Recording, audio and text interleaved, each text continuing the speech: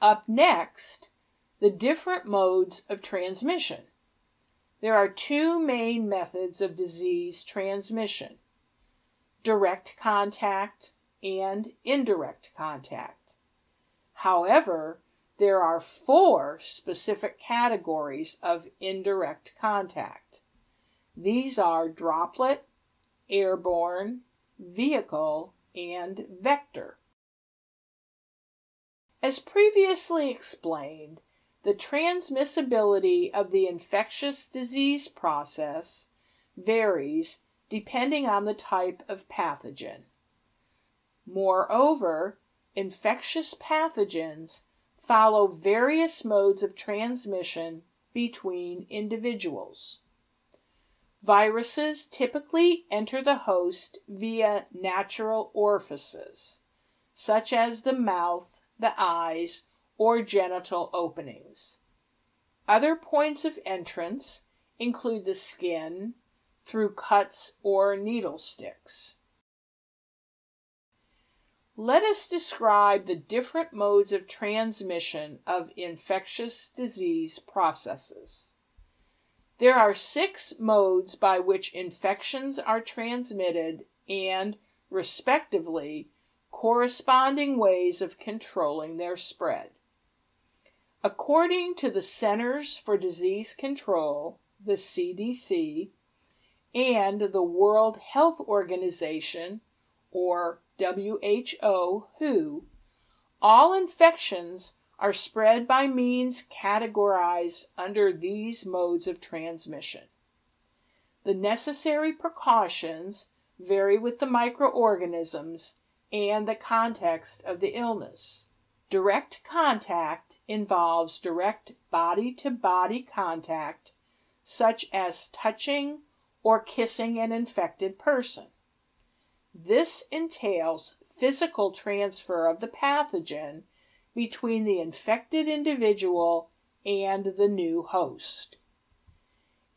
Indirect contact involves touching an inanimate object that has been contaminated by an infected person. The inanimate object is called a fomite. A fomite is therefore any contaminated object that can spread an infection. For example, a doorknob.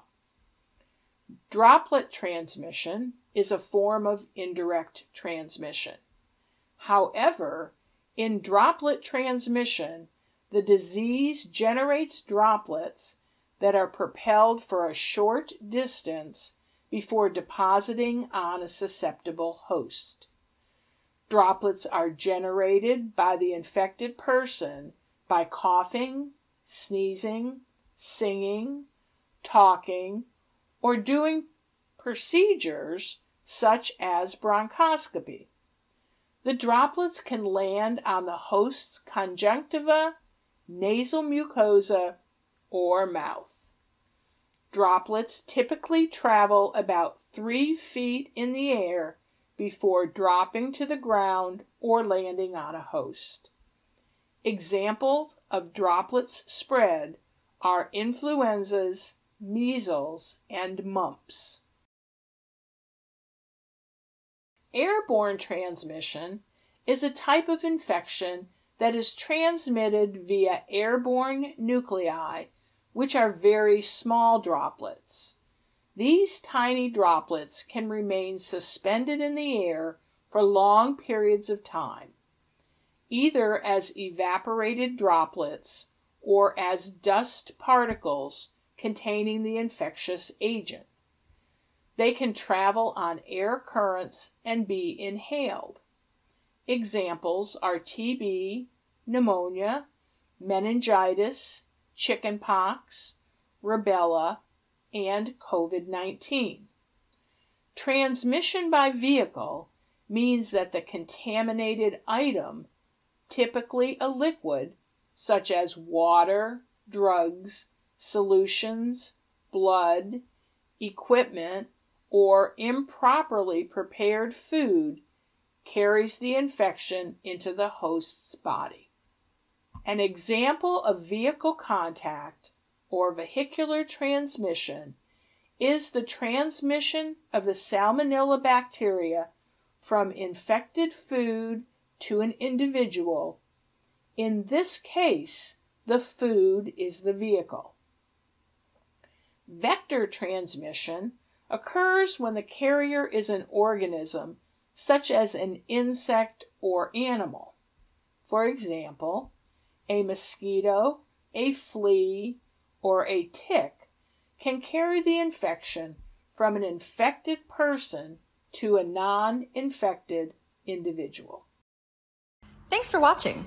To purchase the full course and earn your CE credits, click on the link in the description or head on over to our website at www.medical-professionals.com. And while you're there, check out our All Access Pass, where you can get unlimited CE credits for your state and ARRT renewal for just $49.99. We also offer a host of free resources to make it easier than ever for radiologic technologists like you to achieve excellence. Check out our free Radiology CE webinars, clinical reference guides, and free CE courses on our website today. Be more than just certified. Choose medical professionals.